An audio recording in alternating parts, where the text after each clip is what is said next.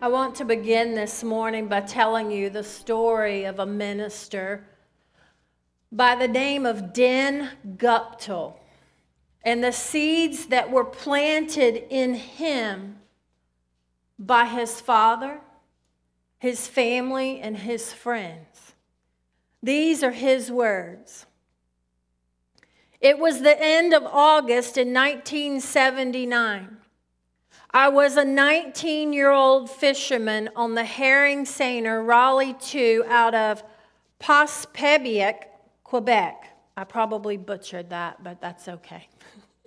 Don't ask why a crew from St. John and Grand Manan were crewing a seiner from Quebec. It's a long story. We had spent the summer in the Bay of Fundy, and that season was over. So we had returned to Quebec to fish in the Gaspé before heading to Newfoundland for the fall. The herring had been running, and we were excited about our prospects when we received word that the Department of Fisheries had cut the quota in that area for a week. That seemed to be the story of the summer. If we had market, we had no fish. If we had fish, we had no market. We were told that the restrictions would be lifted in a week or so, and we decided to go home for that week. On Sunday, September 2nd, my best friend invited me to attend church with him. Actually, pestered me, nagged me, cajoled me, would be more accurate, but whatever. And so that Sunday evening, I found myself at First Wesleyan Church in St. John, New Brunswick. The second time I had been in a church service in 7 years. The pastor, Jack McKenzie, was on vacation, and a student from Bethany Bible College, Bob Coulette, was filling in for him. I don't recall what Bob preached on that night, but at the end of the service, I found myself committing my life to Christ and feeling a call to full-time ministry. And it was completely unexpected. When I told people that I had become a Christian and that I was going to go to Bible college, they looked at me like I had said I had become a Martian. There was no context. I wasn't a church goer. I had expressed absolutely no interest in spiritual things. I wasn't seeking God. At 19, if anything, I was a hedonist, which is defined in the Collins English Dictionary as someone who believes that having pleasure is the most important thing in life. My philosophy was when I got too old for wine, women, and song, I'd give up singing. Although if you asked me, I probably wouldn't have defined myself thus, because as Mason Cooley once said, the philosophy of hedonism means little to lovers of pleasure. They have no inclination to read philosophy or to write it. So while I may not have identified myself as thus, I was a hedonist. But regardless of my philosophy of life, most people who knew me would say that my life took a 180-degree turn that night, and that it was completely unexpected. Jesus told his listeners in Mark chapter 4, verse 27, night and day, while he, the farmer, is asleep or awake, the seed sprouts and grows, and he does not understand how it happens. It is a mystery. But still the farmer continues to plant year upon year, even if he doesn't completely understand how it happens. All he knows is that it does happen. And in Mark chapter 4, verse 26, Jesus also said, "The kingdom of God is like a farmer who scatters seed on the ground."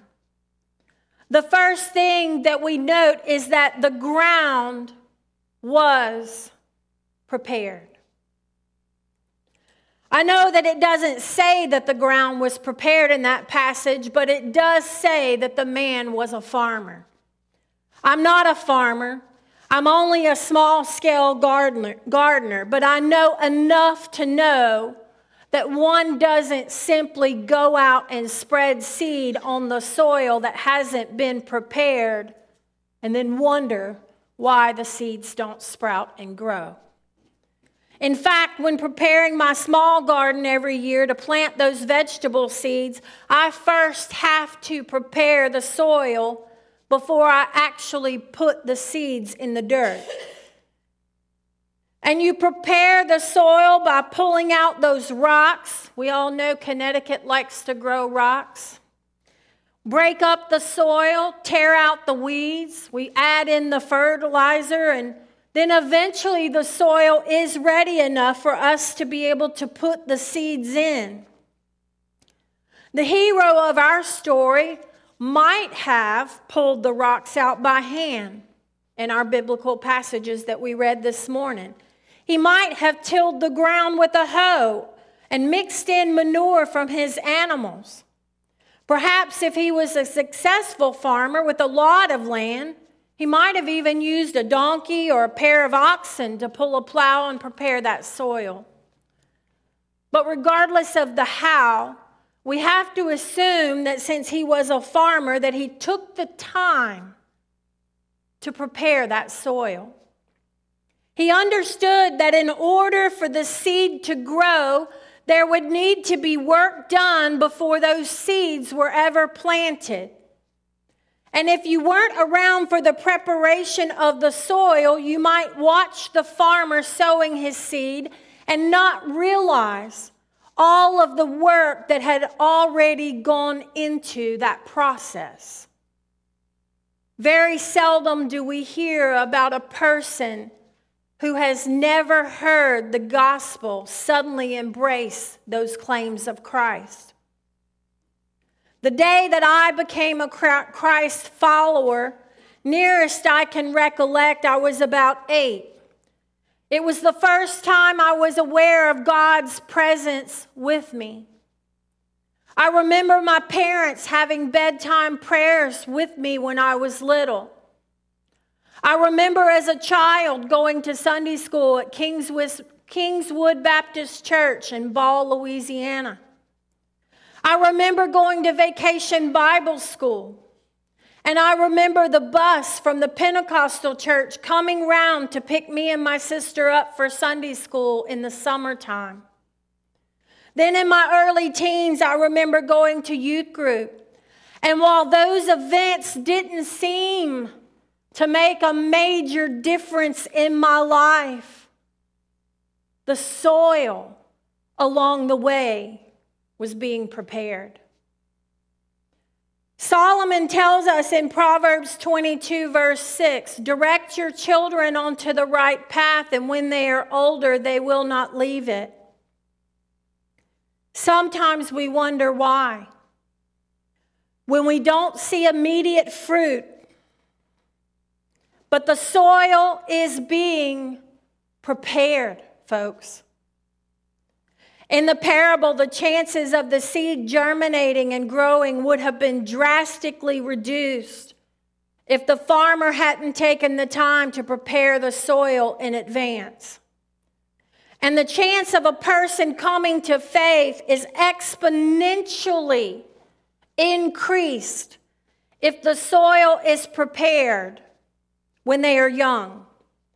But even when not, I am here to tell you, as in the case of my own life, don't give up on that person you love. To paraphrase Solomon, do your best when they are young, and pray for the best when they are older. When it wasn't enough that the farmer had prepared the soil, there is something else that we need to consider that must take place, and that is the seed must be sown. If the farmer had prepared the soil but never planted anything, all of his work would have been in vain. The purpose of preparing the soil is to plant the seed. Different times throughout the Gospels, Jesus uses seeds as an illustrative device. And the seed represents an invitation to accept the grace of Jesus, an invitation to join the kingdom of God. Now we know that there are different ways to plant a seed. Sometimes in the spring we have our lawns overseeded using broadcast spreaders to scatter that seed about. But in the case of my garden, when I plant my vegetable seeds, I have to plant each and every one of them individually. But regardless of how those seeds are planted, they must be planted before they can grow.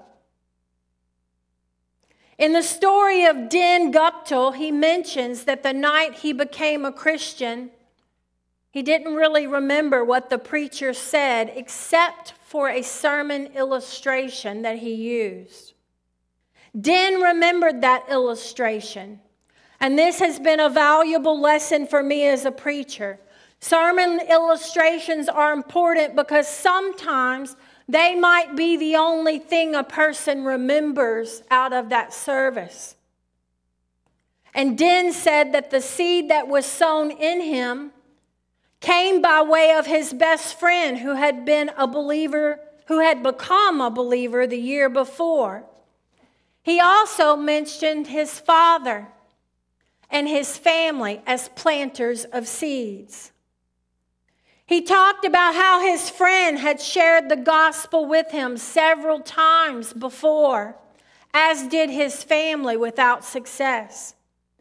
Din said he brushed them off and told them maybe later. Said that he would think about it, but he really wasn't all that interested. Still, his friends and his family didn't quit.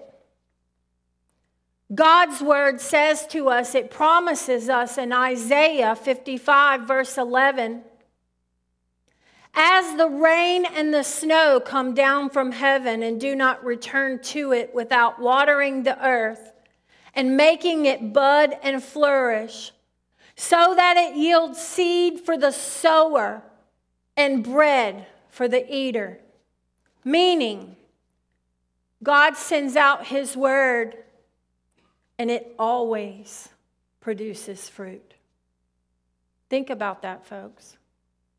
Not always in our time, God's time. God says it will accomplish all that I want it to, and it will prosper everywhere I send it.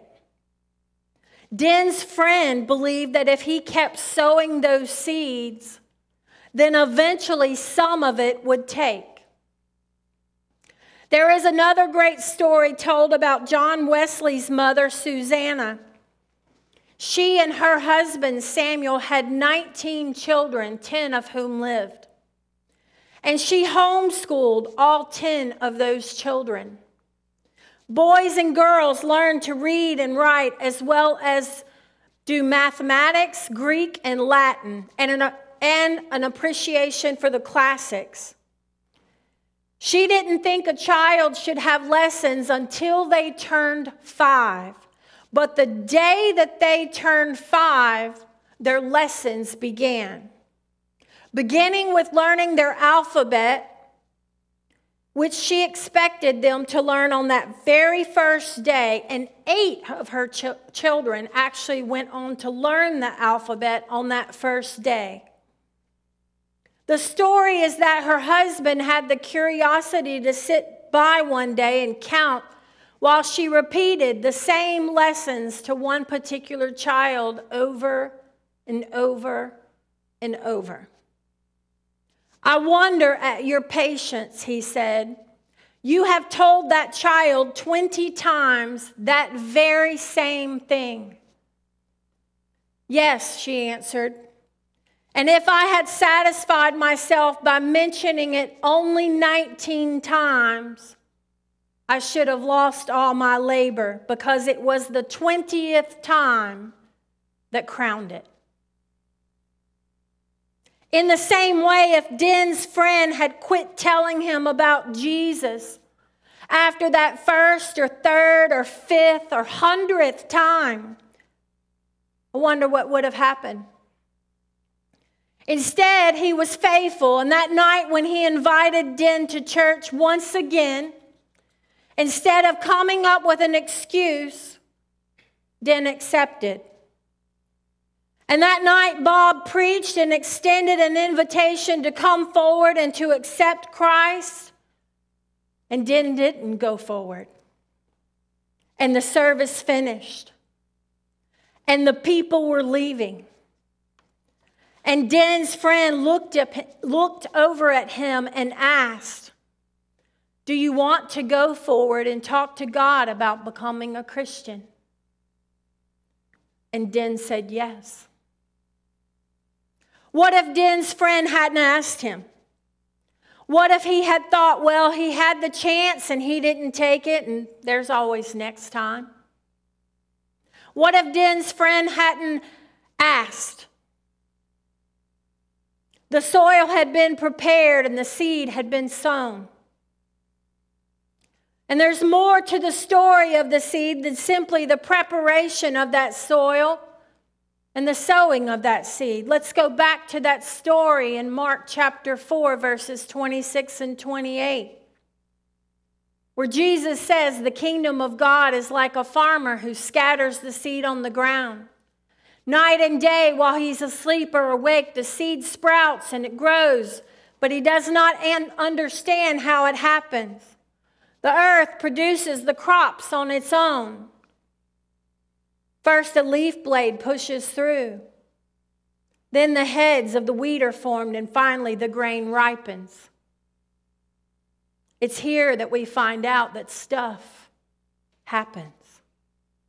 Between the sowing and the reaping, stuff happens. In this case, of course, it was good stuff, right? The sun shone, it rained, the seed grew. Our first summer garden here in Connecticut, the sun shone, and the rain was just right. And we had a bumper crop of vegetables. We had more zucchini than I have ever seen before in my life. For a crop to grow, it needs that sunshine. It needs that rain. And sometimes we get bummed out when the rain is lacking. Remember a few years back when we didn't get enough rain and we were in a drought? I remember people's wells were running dry, and I can remember me and Brandon actually going down to the pond a little ways down the road and filling up those 5-gallon buckets and loading them up in his truck just to save those few little veggies that we had that year. If the farmer had prepared the soil and planted the seed and the summer had turned into a drought, or even perhaps the wettest summer, sometimes we have really wet summers, then there might not have been any harvest at all. And the farmer has absolutely no control over either one of those things. You know, the ground can be prepared and the seed can be sown, and sometimes there still doesn't seem to be any results. During those years before I became a Christ follower, there were things that were happening behind the scenes that I didn't know about, and probably wouldn't have appreciated if I did know about them. For one thing, I was on a number of prayer lists. My mama and my nanny were saying prayers over me that I only found out about years later, when my mama told me how she used to pray over me that I would come to know the Lord and that I would go on to do something, His plan, regarding His plan for my life. How she prayed that my heart would turn to God and that I would follow Him with everything that I am. Den said the change I saw evidenced in the life of my best friend that year was helping that seed to grow in me. He said he remembered going to Sussex one night to visit his friend at a college. And then on the way home, he stopped at the house of his favorite auntie who was a believer. And Den told her, "I don't understand it. I have a good job. I have a nice car. Everything I can ask for. And yet I'm miserable. And my friend doesn't have a thing to his name. And he's happy." To which Den's auntie replied, "Maybe you need what he has." To which Den said, "No, I'm pretty sure that's not it." And that year, Den said he didn't run into any Christians who acted like jerks. And God began to work in his heart. That was the year Den said he was introduced to both Jesus Christ Superstar and God's Spell. Tells you about how long ago this story happened. And they presented Jesus to him in a way that spoke to him. And he said he knows there are all kinds of theological problems with Superstar and God's Spell, but in 1979, all he knew was that they showed him a Jesus that he kind of liked. And the mystery is that the seed that was sown by his best friend was watered and nurtured by all kinds of different things. The farmer didn't understand all the things that made the seed grow, and he knew that he couldn't control everything like the sun and the rain. But there were things that he could control. He could pull weeds, and he could work at keeping the things from eating the plants. If need be, he might have even been able to go get that water and water them if there wasn't enough rain. When we have shared the gospel with people, we can never completely understand what happens in their hearts. We don't know their history and their baggage a lot of times that they might carry. Sometimes we do know. But we can do our part to not be jerks and to show them the love of Christ and to allow God to do His part. Mark 4:29 said, "And as soon as the grain is ready, the farmer comes and harvests it with a sickle, for the harvest time has come." And then comes the harvest. At the end of the day, the farmer harvested what he had sown, and it wasn't a one-to-one process. Instead, that one seed produced a plant that had many seeds. Once Den went on to become a minister and he moved into teaching ministry, he once said, "One time when I was teaching, I was asked by one of my students, I asked my students what an apple seed was supposed to produce. And the students said apples, to which I said, no, an apple seed doesn't produce an apple. It produces an apple tree, which in turn produces an apple orchard." There is also a warning that Paul gives to the Galatians church that we find is also a promise to us. Galatians 6 verse 7 says, "Don't be misled. You cannot mock the justice of God. You will always harvest what you plant." The warning, of course, is that bad behavior and bad choices result in bad consequences. But the promise, of course, is that we will always harvest whatever it is that we plant. And we're always planting, folks. The kingdom of God exists because the ground was prepared, seeds were planted, and eventually believers were harvested. And not just believers. Remember, the fruit of the apple seed isn't just an apple. It's an apple tree and eventually an apple orchard. The fruit of the seed that Den's friend planted wasn't just a Christian. It was 38 years of ministry. It was each person that Den would go on to lead to the Lord, either personally or through preaching. And it was each person that they in turn would have led to the Lord. I want you to think about that for a moment, folks. Maybe you're sitting there saying, so what? What does it have to do with me? Well, Jesus told those who followed him 2,000 years ago in Luke chapter 6, verses 43 and 44, a good tree can't produce bad fruit, and a bad tree can't produce good fruit.